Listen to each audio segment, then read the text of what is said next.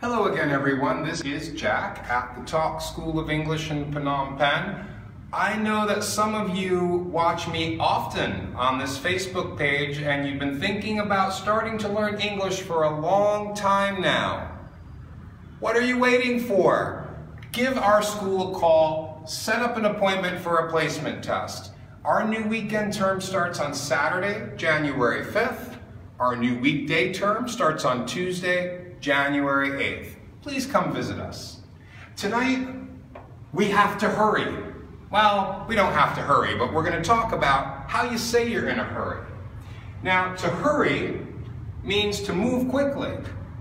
If I'm late for work, that means I have to hurry. It means I have to get there fast. I haven't given myself as much time as I usually do, and I don't want to be late. So let's look at 4 examples of how people speaking English often say that we have to move quickly. I'm in a rush. Well, to rush means to move fast. If I'm in a rush, that means often, I'm sorry, but I don't have time to talk. I'm in a rush. That means I have to go now. This is one my mother liked to tell me when it was time for school in the morning when I was a boy. She would say, "Let's get a move on. Let's get a move on."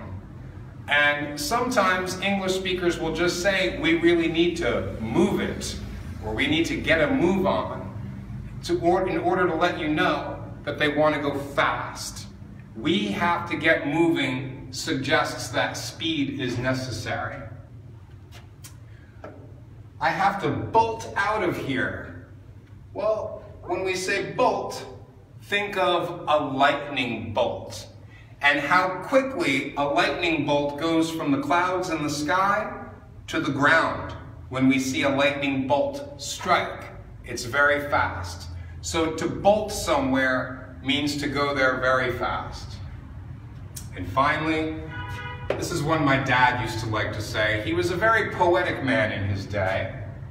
We have to move like the wind. And the wind often moves fast. We can't see it, but we can feel it. And sometimes the wind moves very quickly, we know that. There's a lot of different ways of telling somebody that I need to hurry, I need to go quickly. Please give us a call. Our staff will answer any questions that they can, and as always, you will find us right here on our Facebook page. Thank you.